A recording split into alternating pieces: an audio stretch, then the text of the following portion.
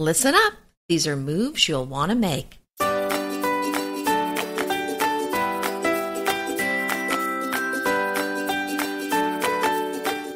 Hey, I'm Anita Joyce here with Kelly Wilkness, and this is Decorating Tips and Tricks, episode 410, Furniture Arranging Tips. And we are moving things around. Do you have your sliders handy, Kelly? Oh, I was hoping you would maybe link those because I still didn't get any sliders. Oh, Kelly! But I really don't think I need them. But, I guess they could be useful in this case if you're really making some rapid moves and you're by yourself. But I do swear by the little, washcloths or little rags under your furniture. But we digress. We'll get to that later on. Sometimes all you need to do is move stuff around a bit to really positively impact a space. Mm-hmm. So it doesn't cost you a dime unless maybe you buy the little movers that Anita likes. I think this is interesting. I'm glad we're doing this episode because I feel like before you spend a lot of money on buying stuff for your house, why don't you look at the layout first? I think it's good to do some things that don't cost anything first and see how far that'll go to fix your problem. And really today we're talking about a lot of stuff that really does not cost anything. It's moving things around. So I think this is a really nice place to start before you go saying, this is too big or I need this or that. Maybe you just need to move it around. Because we've all heard the saying, it's not what you got, but it's how you use it. So you might just be fine with what you got. You just got to move it around a little bit and set it up differently and, have a whole new space, a whole new feel, because furniture placement and how it relates to the other pieces in the room really impacts the feel of the room, whether it be size, comfort, or even the mood of a space. Right. I would love to start with my favorite tip. Do it. Okay. We need a starting point. I think the thing to do first is to take a picture of your room. You're going to see things in the photo that you may not notice walking in the room, and this is going to really help you see the room from a different way of looking at it because you're experiencing the room. You're not noticing things because you're walking in the room. Your eyes are ignoring things that it sees every day. But when you see it in the photo, I think that's a great way to look to see, is this a good layout? Is this too cluttered? Is it working for me? I think that's one thing. One is kind of walking around the room and seeing if you've got nice flow in the room. But the other thing is taking that picture and looking at it. And we'll be going through some things to look for in that photo. But let's start with that photo. And, I love a before and after photo. So go ahead and take that picture. Well, also, it's very practical because what if you move it around, you don't like it, and then you can't remember how you had it before? And then, so if you have a photo, you can put it back. Well, no kidding, especially if you are cleaning a built-in, some bookcases. That's a great thing to do is to take a picture of that. If you're wanting to put it back the way it was, I don't know how you do it unless you take a picture. I just did that. I think I might have mentioned in another episode I had to take all my stuff out of the hutch in the kitchen, and it's all white. It's all white ironstone and various pieces of white ceramics. And so, it was even, I had to not only take the picture, but then I had to make it really big to say, oh, what platter was that? Is that one with the gold rim? Because everything just fit perfectly. And I really liked the way it looked. And it took me a long time to get it that way. So I was so glad that I had thought to take that picture to start out with. And now everything's really clean and back where. Okay. Well, I just want to add, so I want to add a few things that really don't have to do with this topic that have to do with some photos because I'm just thinking about them. I don't want to forget this. Okay. And that is, if you're leaving to go on vacation, take a picture of your stove, of your thermostat, of any doors that you've locked, of your hairdryer, your curling iron, whatever. And so that while you're gone, you're not going to be asking yourself, did I unplug that? Did I turn that off? Oh my gosh, that's hilarious. I would never think to do that, but I definitely have thought, did I leave something on? And that's an awful thought. Yes, there's been a couple of cases where I've wondered about something for several weeks, and I just thought, I'm 95% sure the oven is not on. Right. But there was a little bit of doubt in the back of my mind, so just take those pictures.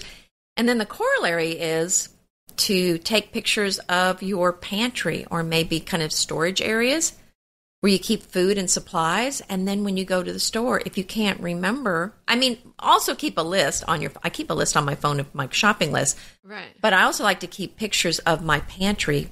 And then I just look in there sometimes because I may see things and it's not on the list, but do I need more? Stop it. See? This was some good off-roading we just did. I know. Wow. Okay. Good to know. Nice tips.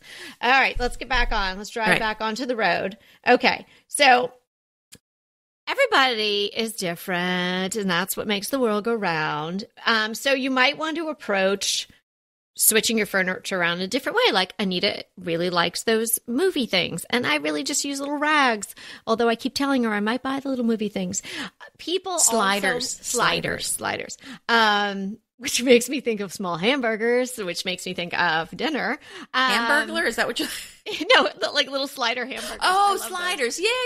Yeah. Okay, so you could move your room around virtually on a computer. And there are certain companies and brands that offer this on their website, but of course they're just letting you sort of plug in their furniture. I couldn't find one that was just sort of generic. I think there may have been one for Better Homes and Gardens that was kind of generic where you could put in different things. But I think it's, for me, even though I spent a lot of time for work on the computer, that's not the way I would want to move my room around.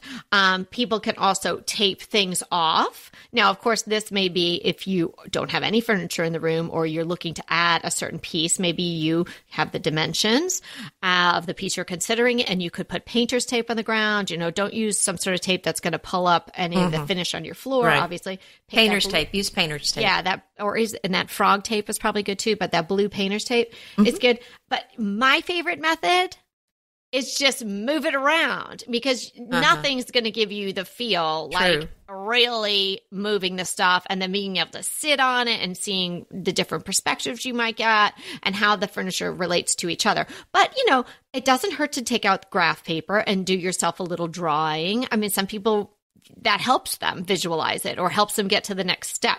So whatever really works for you, or if you don't know, then you could try these various methods.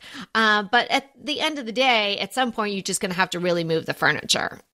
Well, I think the reason that you might want to tape it out or do it on your computer or something first is if you're moving from one house to another, or, if it's a hassle to move the item, then you want to have it planned out ahead of time. If we're talking about you're hiring people to come move things from upstairs to downstairs or back and forth, then I think you want to have a good feel for where everything's going. But if it's all on the same level and you can just move it around yourself with sliders, then I agree with you. I think the best way to see how it's going to look is just to look at it. But sometimes it's an expensive proposition to hire somebody and then you move it and then go, you know what, that's not really working there. And then I do want to mention about the sliders, because I was at a house recently. Be sure and remove them when your furniture's where you want it to be. So it's not really something you want to...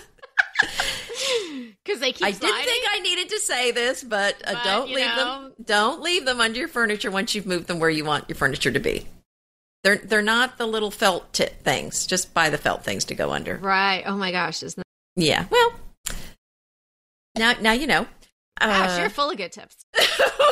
Well, okay.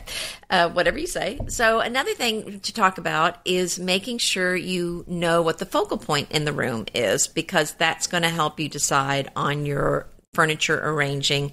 And most rooms have a natural focal point. Like, for example, in a living room, your focal point is going to be where your eye naturally goes. And your eye is going to go someplace where it makes sense. So like in a living room, if you walk in, usually the fireplace is the first thing that you notice. If you're going into a bedroom, usually the focal point is going to be the bed. Right. So keep that in mind. If you want some particular wall to be a focal point, that's where you might want to add a big piece of artwork or a big mirror or a big piece of furniture. Good tip. Yes. Yeah, definitely want to take into consideration that focal point. And if you don't have a focal point, then you might want to come up with one. And maybe that, if in a room that doesn't have a fireplace or doesn't have a great panel of windows or doesn't have a big piece of art, maybe it is a sofa or something like that. I would suggest, particularly if you're working with furniture that you have on hand, whether it's all in the same room or it's in different places in your house, clear the room in question of all small pieces of furniture and clutter.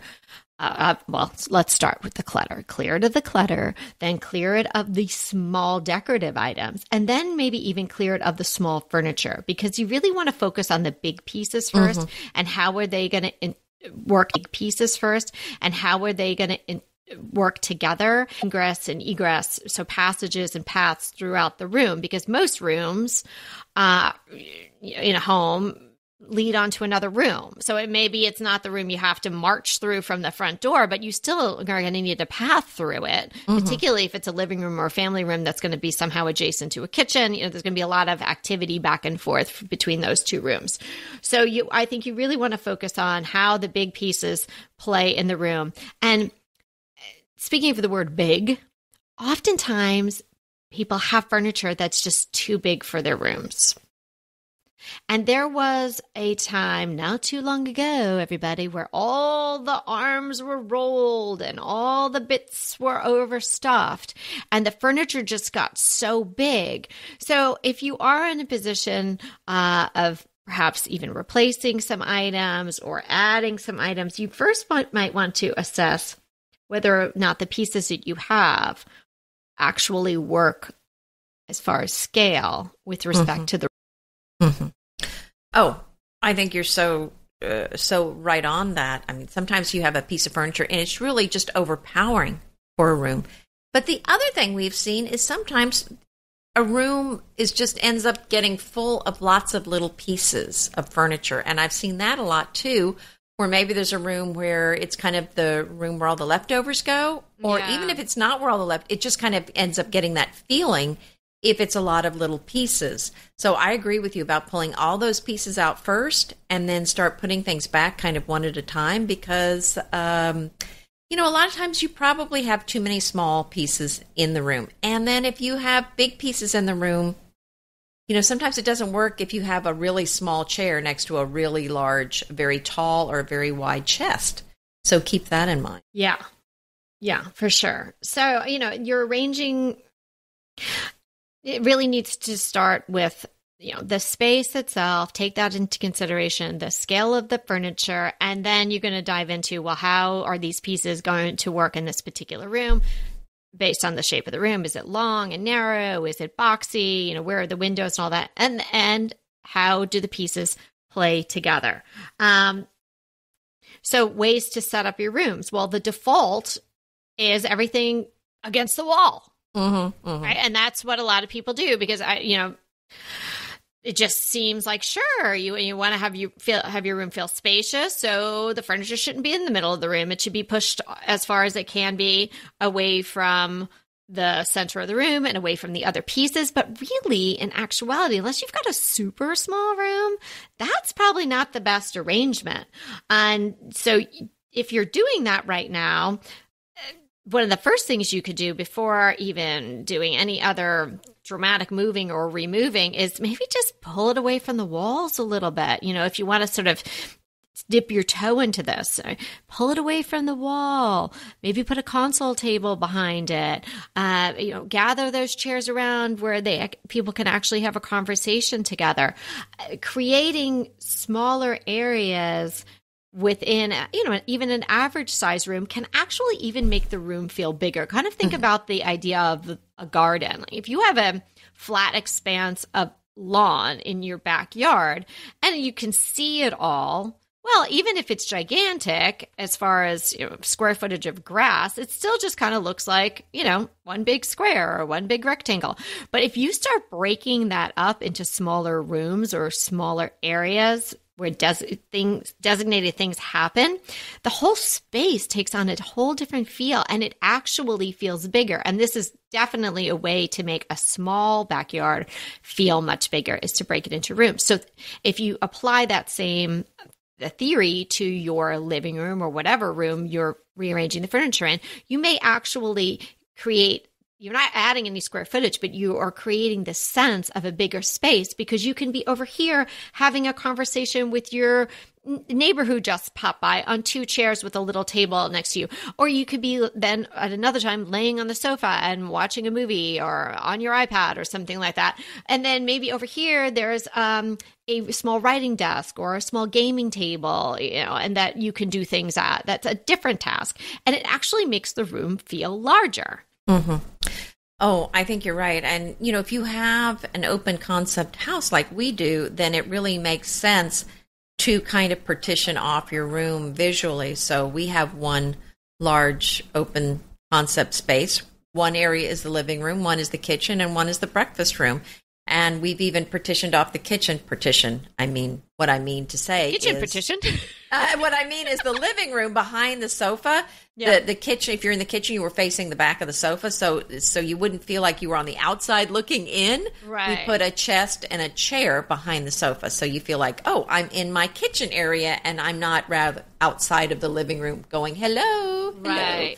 So it feels, very, it makes sense for the space.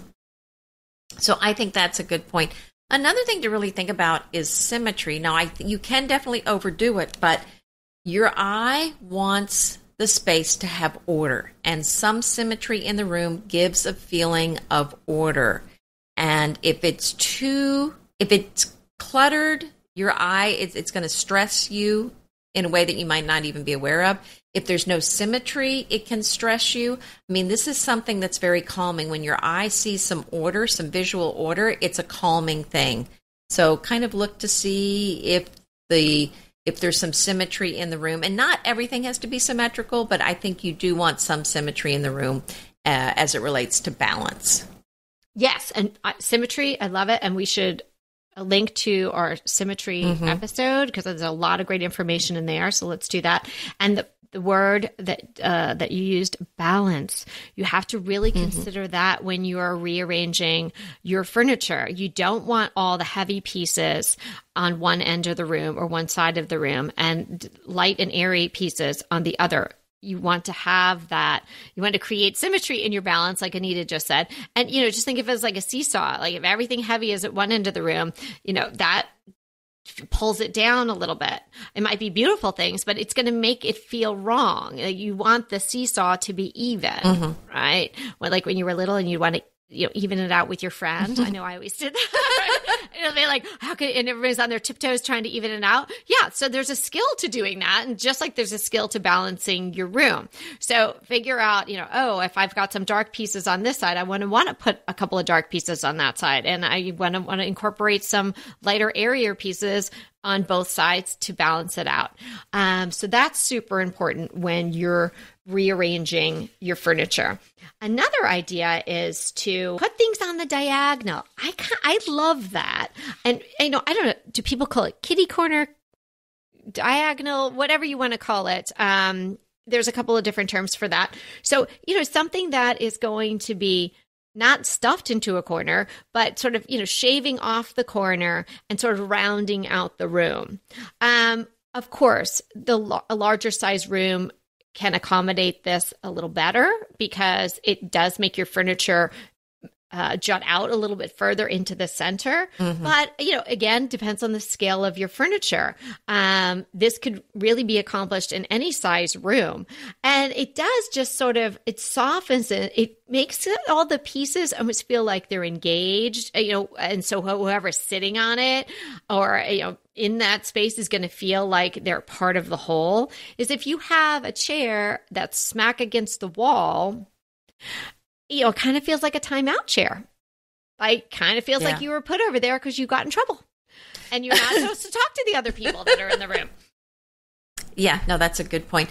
I wanted to talk a little bit also about the layout of the room where it comes to some dimensions to think about. And one is for traffic flow areas. You want to have at least a 30 inches of passageway around furniture. So make sure you have that much of leeway. So you don't want to, have a chair sticking out in a passageway where, it's just somebody has to slide by. And I've got one place at the farm kind of like that. That's a little tough. But I don't know. It's probably not quite 30 inches, but I do my best there. You want 14 to 18 inches between the sofa and the coffee table.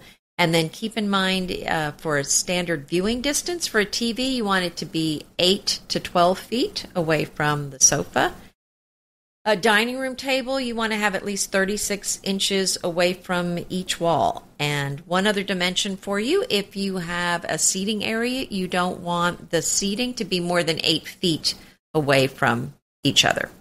Well, kind of like you were saying, you want the seating area. So if you had a room where all the seating was just on the walls, it's probably more than 8 feet away. So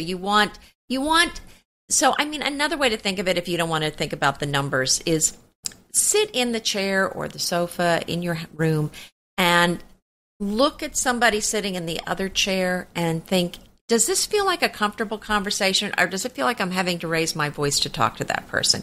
If you feel like they're too far away, for you to have a private conversation with, or if you're having to raise your voice, then the seating's too far away.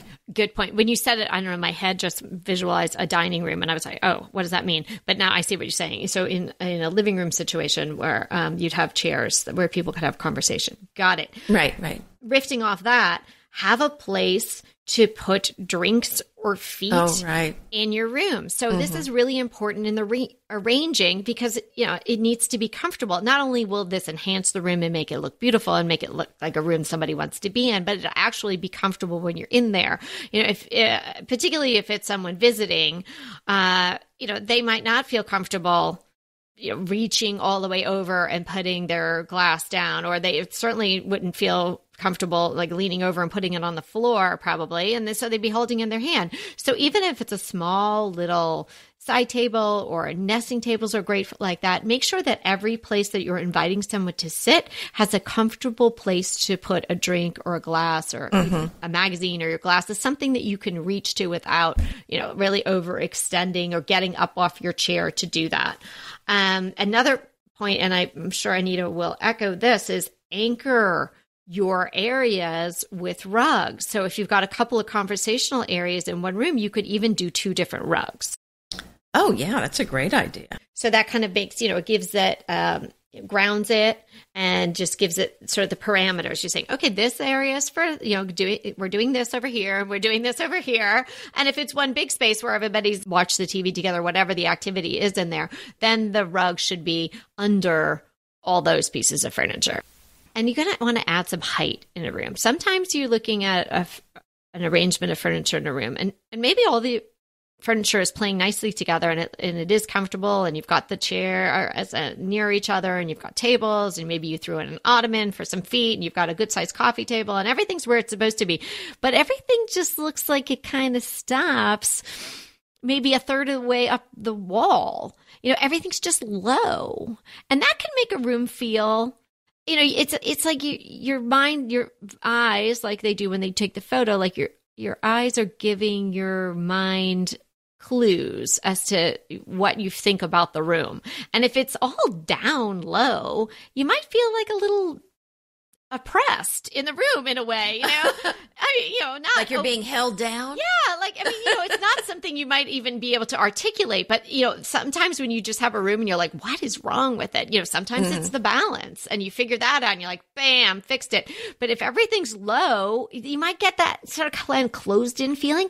So put a tall standing lamp, put maybe in one of those cool arced lamps, get a big plant, or if you don't have window treatments and you think that might help, put the window treatments up high and maybe do them in an accent color or something, so it'll bring your eye up. Don't you just love a great recommendation from a friend? Well, we're delighted to be recommending these companies and their wonderful products to you today.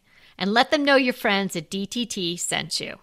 Green Chef is a delicious delight any time of year, but especially during the holidays. What a wonderful vision to behold as the Green Chef boxes on your doorstep. Green Chef is the #1 meal kit for eating well. And it makes eating well so easy with plans to fit every lifestyle, whether you're keto, paleo, vegan, vegetarian, gluten-free, or just looking to eat a more balanced diet. So let Green Chef take the work out of eating clean this holiday season. And if you've got guests coming, shop Green Bundles. They're now available at the Green Market. It's your one-stop shop for nutritious grab-and-go breakfasts, including vegan options, brunch kits, wholesome lunches, ready-to-eat snacks, veggie sides, and more. You can feel your best this December and do your best with Green Chef because they offset 100% of the delivery emissions as well as 100% of the plastic in every box. Go to greenchef.com/60DTT and use the code 60DTT and get 60% off plus 20% off your next 2 months. greenchef.com/60DTT and use the code 60DTT to get 60% off plus 20% off your next 2 months. Pesto pork chops over Parmesan polenta. Not that easy to say, but oh so easy to make with Green Chef. Green Chef is the #1 meal kit company for eating well, and we have such a great deal for you. You're going to save $250. Listen on for the details on that. Green Chef makes eating well easy for any lifestyle, whether you're keto, paleo, vegan, vegetarian, gluten-free, or just looking to eat more balanced meals. You know, we're getting into the busy holiday season, so it's a perfect time to have Green Chef help you out. Let Green Chef take the work out of eating clean this holiday season with their chef-crafted, nutritionist-approved recipes featuring fresh ingredients and nothing artificial. And you know what? You don't have to lose track of your healthy eating habits during the holidays. Every Green Chef customer gets a free session with their registered dietitians who will walk you through how to make clean eating work for you. So sign up for your free session and start on the road towards better health today. And that deal I want to tell you about, visit greenchef.com/DTT250 and use the code DTT250 for $250 off your order. So that's greenchef.com/DTT250 and use the code DTT250 for $250 off your order. Just shaking it up and moving things around, rearranging, taking some of these tips that we gave you today that you can implement so easily and, probably all on your own, especially if you do invest in those sliders, can really change up a room. And what a great time of year to do it. Start in the springtime. And then maybe add some new toss pillows and you're going to feel like you have a whole new room. And we've been kind of like talking today about this imaginary room as if it was a family room or a living room. But this information can pertain to really any room in your house. Don't you think, Anita? Oh, yes, of course. And I think it definitely applies to any room. It's just slightly different depending on what room. But I think the general principles do apply to all rooms. And I wanted to kind of just summarize the key words from today. We talked about balance of the room. We talked about scale. We talked about symmetry, focal points, and zones. So I think those are kind of the things to keep in mind. Yeah, zones being like creating different seating areas, right, or just kind of, or like I said, in my house we have the breakfast room table in one corner of the room, and then the living room furniture in the other part of the room. So yeah, kind of like that. Yeah. Are you ready for the hot topic? I love this hot topic. Yes, I am. Okay. This is from the Wall Street Journal. And in their design section, this article is called Best in Show from 2020's Paris Design Fair. And this was really interesting. They have several products that they are featuring. We'll include a link so you'll get to go see these yourself, because some of these, Kelly, I'm really having a hard time describing that sofa in there. Yeah, the sofa, I'm not even sure what's going on. You guys are just going to have to look. Well, the sofa, let me say this. It looks like the top of the ocean. It looks like waves. Yes. It's not like a sofa. It looks like waves. And you can't tell where you're supposed to sit, where you're leaning against. It's not even a flat place for you to lie down. So I'm not really getting that particular piece. It's some French furniture. Those freaky Frenchies. I don't know. They call it dune-like. Yeah. And it's the Asmara sofa. And Wow, it's cheaper than I thought it was going to be. $825 to $1,125. Weren't you surprised? Well, yes, but that's each module. Oh, okay. So there you go. That one you're viewing, when you guys click on, you see that they have. I think it looks like 12 modules. Yeah, 12. Okay. Yeah. So it's really not that cheap. But, what really surprised me is how inexpensive everything was, like the $4,900 lamp. Well, wasn't that the thing? I know. Now, apparently it is made from recycled materials. Well, honestly, I thought it was much better than the rug they showed that looks like someone was freehand drawing a circle and they kind of got interrupted halfway through.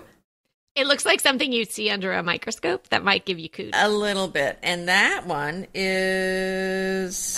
2,818. Up to 4,610. And I'm thinking, I don't know. I just don't want that in my house. Even if someone gave it to me, I would say no, thank you.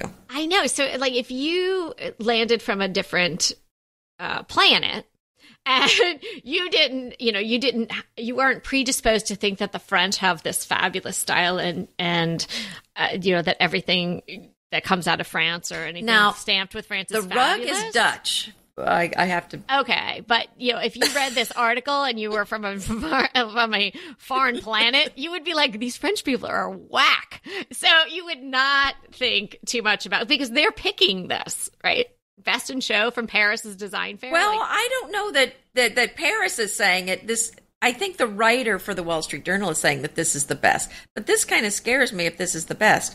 Yeah. But yeah, it's their maison and object. I'm sure I didn't pronounce that right, but it's their design show they have every year. These were the Best in Show example. Okay, well, we don't know who's picking the Best in Show, but I assume the writer. A few things one thing I did like. Well, I liked two of the things, probably the same things you liked. Well, I really like the designer John Darien, and he lives in New York, and he has a really cool website, some kind of like edgy stuff, but like edgy in a familiar way. It's kind of really cool. Yes. Like, almost like if you see a toile, but it's like, oh, it's not the French people. It's like buildings in New York City or something like that. That's kind of how he does his work. Like there's some familiarity to it, but he's got an edge to it. And I just like his sort of, it's just a very patinaed overall look. Well, if you don't know John Darien, you should have a look at his work in and of itself. But these vegetable plates and then the white plates that he offers on his website are pretty spectacular. Oh, well, and the reason it feels familiar, it says in the article, it's a folio of 18th century botanical engravings that inspired him to collaborate with a Paris-based ceramicist, Astur de Villante, and then they made some plates. So I thought this was beautiful. They made some plates. It's just what happened. Yeah, I mean, they're beautiful. But he does have also another white porcelain, ceramic, what have you, a line with that same company on his website too, and that stuff is really beautiful. Well, and then the next thing I thought was interesting was it's called An Old Tale Well Woven.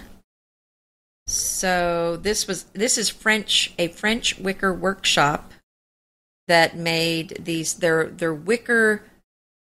I guess you'd call it. It's a column and an urn, but it's made out of wicker. I thought it was very interesting. Yes, it's a column. It's a circular, tall column with a bit of a flute at the bottom. Made out of wicker, just plain wicker. Then it's an urn, sort of shaped like a champagne bucket in a sense. In black. Yeah, and it's painted in Pharaoh and Ball because you can customize the urn. And it's painted in Pharaoh and Ball off black. So, it's basically spray painted, my favorite, matte black.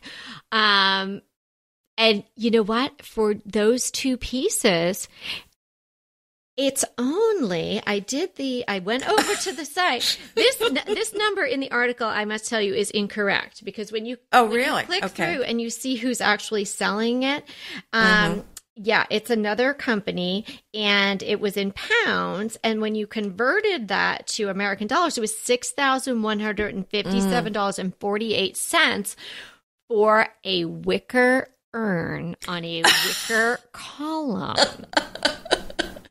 Well, none of this stuff is going to Walmart. No, but I found you, if you like the idea of a urn-shaped natural fiber type of thing for your home, which could be really pretty for spring, like, put some flowers in it or put a plant in it.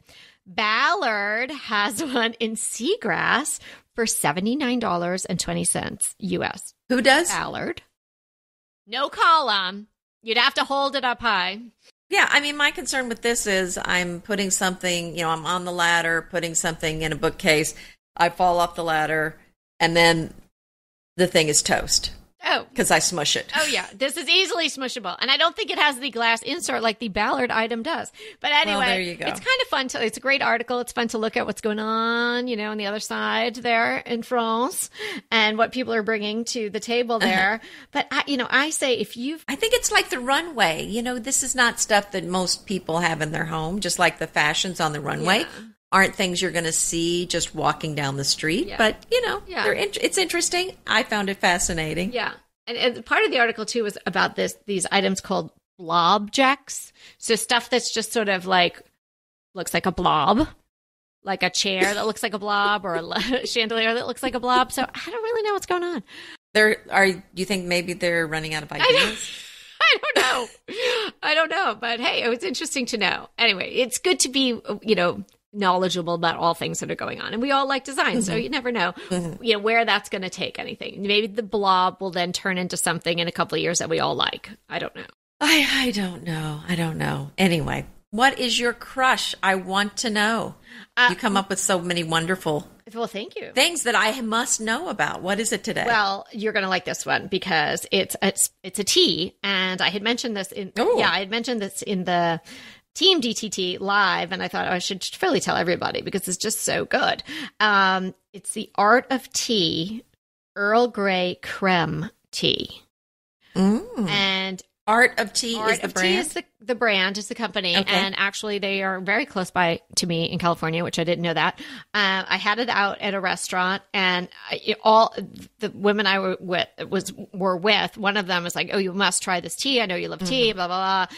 And we were all just like oohing and eyeing. Like, we have our cups. We're like, oh my gosh, this smells so great. It tastes so yummy. You said creme. Is there milk in it? No, but it has this sense. It's very rich and luxurious, and it almost feels like, I do put half and half in it on top of it, but it's a black tea. It's clearly Earl Grey, but it's got the bergamot, but it's got this cream thing going on, which I've never experienced. I've had 80 million different kinds of Earl Grey teas in my life. So I would highly recommend it. Maybe they frothed it or something. I wonder. It looks like regular black tea when you make it. Oh, it does. Okay, yeah, there's no frothiness going on. It's in the taste and the way it feels on your tongue. Like, it definitely feels rich. So I highly recommend you to try it. So that was mine. Yeah. And, I've already had like 3 or 4 cups of that today. Well, I might, I don't normally like Earl Grey, but I might have to try this one. This one sounds really fascinating. Yeah. And Art of Tea just seems like a really interesting company, a small company. So, you might go on there and maybe Earl Grey's not your thing either, but check some of the other stuff out. They have all kinds of tea. Okay. While you're drinking that, I found something fun for you to watch. Ooh. Masterpiece. I love Masterpiece. On PBS. Okay. They have so many fun things. And we're members of our local, station. So I get to watch online a lot of the shows. So I don't have to record them or wait till they come out. It's just a nice way to support public broadcasting if you join. Did you get a tote bag? Because I think. Did I? No, but we got something else and I can't remember. There's a certain woman who has a PBS I've never had tote bag. I do not have the tote bag. I think, I don't know. We got some DVDs or something, whatever. But this is very interesting. It's called Beecham House. So it's set right before the turn of the 19th century. So it's late 1700s. Late 1700s. Okay. Right. So it's, we've turned so many centuries. You gotta. It says on the cusp of the 19th century, which I guess it's too confusing to say it that way. It's the late 1700s. That's better. Okay. Yeah, let's just say it that way. And so it's in Delhi. It's set in Delhi before the British, ruled the region, and this Beecham John Beecham was a British Army officer, and he kind of didn't like the colonization and everything and the way the Indian people were being treated. So he left the Army and started his own business, bought this large mansion. And, well, as you might guess, to make a great story, everything starts falling apart for him. He ends up in jail at one point and, accused of something he didn't do. Anyway, there's romance and sword play and all kinds of fun things. So the author is, I'm sure I'm going to butcher this, but it's Gurinder Shadha. Sure it is. I know it's something like this. I'm sorry. That's okay. Gurinder, because I'm sure I'm brutally We're going to put the mispronouncing link. her name. So Yeah, but she wrote Bend It Like Beckham. Do you remember Bend It Like Beckham? I love that movie. It's set in, that's a whole nother story. I'll link to that. Okay. That's a very fun movie. Bride and Prejudice, which is an Indian film. It's Bollywood, but it's based on Pride and Prejudice. Oh, fun. And the Viceroy's house.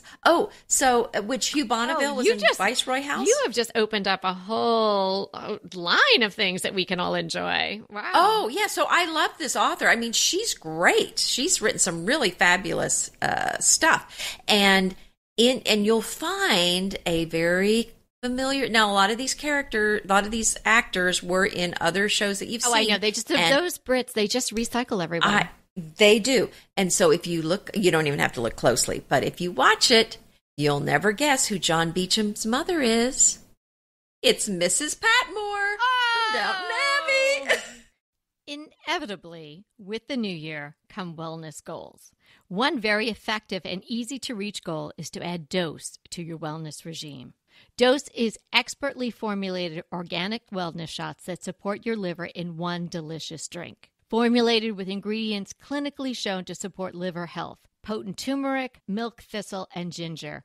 There's 0 sugar and 0 calories. Did you know that your liver performs over 500 special functions? Since I learned all that my liver is doing, I started with Dose to support all those vital functions. I take a shot of refreshing Dose 2 times per week to combat everyday toxins from food, meds, alcohol, and unhealthy air. Since starting with Dose about a month ago, I am definitely feeling an overall improvement in my health. So if you want to give Dose a shot and invest in your health like I have, Dose is offering DTT listeners 15% off your first order, plus an additional 15% off if you subscribe for a monthly delivery. That's 30% off your first order. So go to dosedaily.co/DTT and use the code DTT. That's dosedaily.co.co/DTT and use the code DTT. Go ahead, clean out your closet, then head straight to Quince. I love every item Quince offers, from wardrobe to decor, and I can really recommend their Ultra Stretch Super Wide Leg Pant at $49.90. The price is unbeatable, and the look is so flattering. It keeps you in on top and flares out of the bottom. Everything feels right with Quince. The price, the quality, and the sustainability. Quince offers a range of luxury wardrobe and home goods at prices within reach.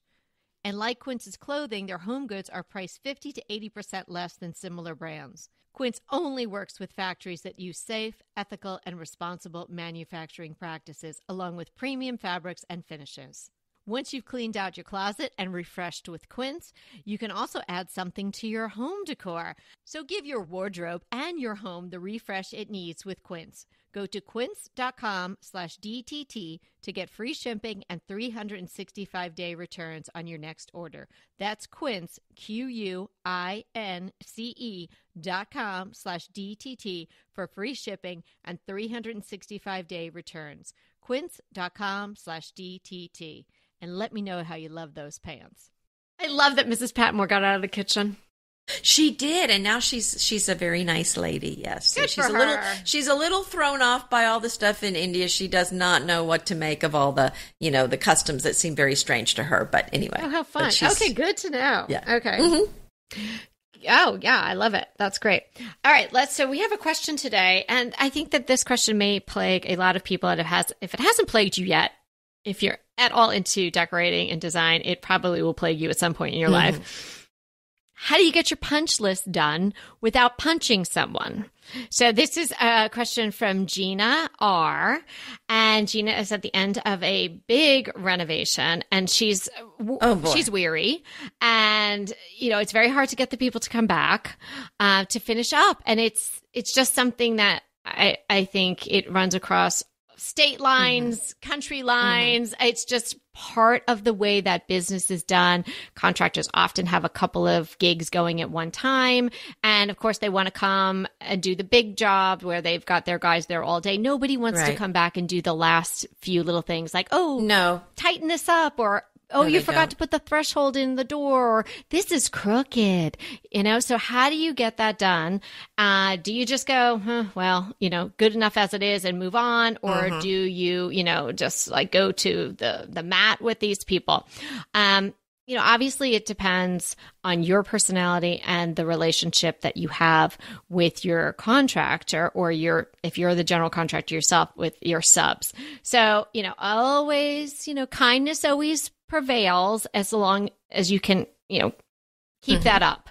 But at some point, you need to be done, and it needs to be done right. My best advice to you is keep on top of it. Gina, I don't know how much is on your list, but, try to make sure that they don't leave if you notice something is wrong or something is crooked. If it's an easy fix on that day, always go, and if you're not living in, go and check the work. Make sure that, before everybody packs up that day, it's done so it doesn't end up on the punch list. So you're sort of like preventing that from happening. And sometimes you don't want to be like feeling like, I'm stingy, I'm not paying them their last bit. But, withholding funds legitimately is often, the fastest route to getting your punch list accomplished. So, of course, someone say, here, the last payment is due this day, and we'll come back. And, after you got to check everything out, if you've got some little things to do, we'll come back and do it. Well, if that last check has been cashed, the chance of you getting people back in a timely fashion is just, dwindling. Right. I mean, definitely what I do is what you just said. I mean, if it's kind of big enough around the house, I withhold that 10% until every little detail is done. Right. Because once they're fully paid, it is very difficult to get them back. Yeah. And, give yourself some time too. I mean, we've talked about this before in different circumstances, like, you need to have your paint. You need to have your paint tomorrow. And you find that out of 3, and because your contractor got an opening, and so he wants to come and paint your house, and you don't have your paint. Well, you don't want to run like a crazy person to the store and then just getting these little chips and make that sort of decision. The same sort of thing holds true with the punch list. Like if someone is done, sometimes they're finishing something up and it's dark out, or particularly if it's a house that you're not living in yet, maybe you don't have proper lighting to even look and make sure anything that was done right. If they get their check tomorrow or they get their check on Monday, I would say, I need to take a look at this, with fresh eyes in the morning, or I need to come back with you on Monday or tomorrow and look at everything and make sure it's done. And then I'll write you your check. That's very legitimate. And if it's an ongoing, if you had a big renovation like I did here and I have in the past, and you have kind of a running punch list as you're finding things out as you're going along, make it very clear, put it in writing, send an email, make sure that it's listed and even prioritized as far as the things you want to get done first. But be strong and don't give up. I have one thing that it bugs me, and it was the littlest thing, but my toilet paper holder in the powder room is crooked. And my guy was here, and I like him so much, and his brother did it, and his brother was kind of just like the helper. And it was like, I just didn't want to call attention to the brother didn't do a good job, and I let it go. And I was like, whatever, it's like just a little off, but it's the kind that only has, it's like kind of like a hook in a sense. It doesn't have 2 sides, and it doesn't have that little springy thing in the center. So it's like crooked. And so the toilet paper roll, it doesn't slide off. It's not that bad, but it's crooked. And it bugs me every time I go in the powder room. No. And I should have just said, Instead of being like the nice girl and being like, whatever, I'm okay with it. I should have just said, hey, it's on wrong. Don't just fix it. It would have been like probably a 10-minute fix, but I didn't, and I regret it. So don't regret it, Gina. Hold them to it and get it done right. And that doesn't mean like going overboard and being like crazy about it. But it needs to be done right and the right for you. Oh yeah. And Gina, I think this is, I've really never had to get mean with contractors. I've just always been very, fair and just kind of direct about it. And but polite. And I really haven't had an issue with too much of that. I mean, one time the person didn't want to come back and he didn't get his final payment. So, right. That's that, which I felt like, okay, fine. Well, at least I got a discount on it.